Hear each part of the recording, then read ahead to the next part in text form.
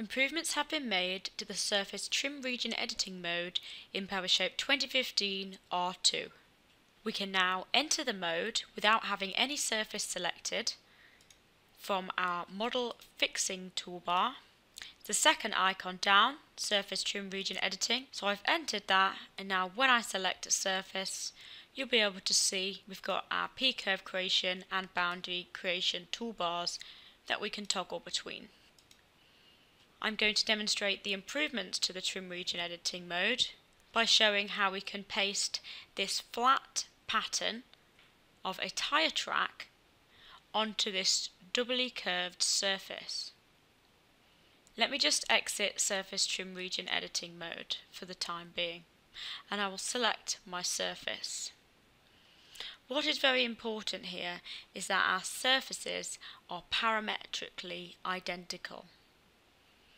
If I select this edge curve here and turn on numbering, you'll see that we've got 7 laterals.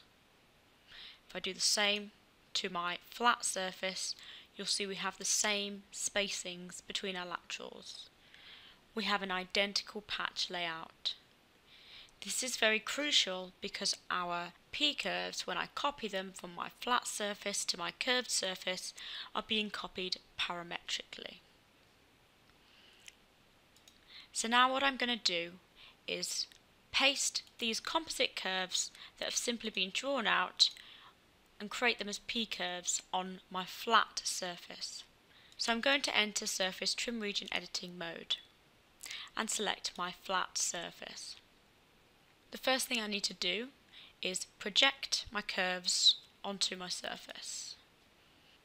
We've standardized this dialog so it is now the same as when you create an oblique curve through an object.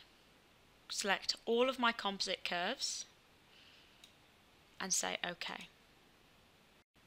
Once I've done this, I can actually delete all of my composite curves. So I'll select them all and just hit delete. Now it looks like all of my curves have gone for my pattern, but if I select that surface, you can see they've all been converted into P-curves.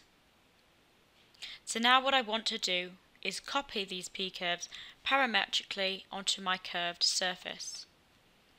Now we could do this in previous versions of PowerSHAPE, but we had no icon, it was a typed command. Now we have this icon in the toolbar where we can copy P-curves to other surfaces. I'm going to select that icon and it prompts me to select the P-curves that I want to copy. I can select all my P-curves in one click, like so, and then I'm prompted to select the surface to copy to. I'll select my curved surface and hit apply. You can see that my pattern has been copied onto my doubly curved surface. Now all I need to do is create my boundaries.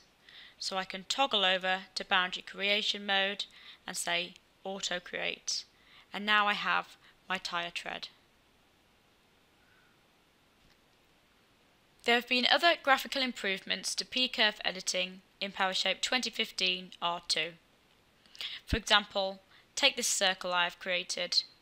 If I select one of the points on this circle, it is now more recognisable as it has a yellow circle around it and a magenta dot in the middle. The start point is represented by a green circle.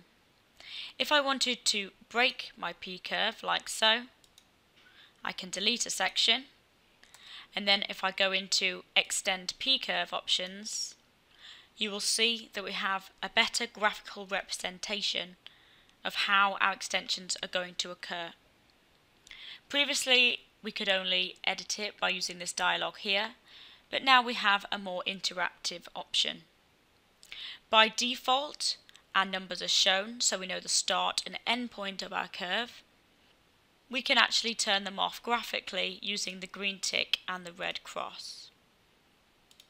So at the moment I have by shortest route to nearest edge, and you can see the yellow dotted representation of how that new P-curve would be created.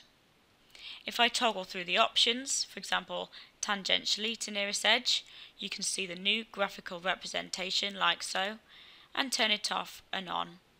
And you'll see the dialog updates to being extended at just the start of the P-curve or just at the end of the P-curve. We can also extend tangentially to a P-curve, so I need to select my other P-curve, and you can see how we've managed to do that. Or we can do it by shortest route to a P-curve, and I will show both of them like that. So these are our graphical improvements to P-curve editing. You will also notice that as I zoom in or zoom out, the amount of numbers that are shown changes, so there aren't too many numbers in our view. This is going to make it easier when editing P-curves in Surface Trim Region Editing mode.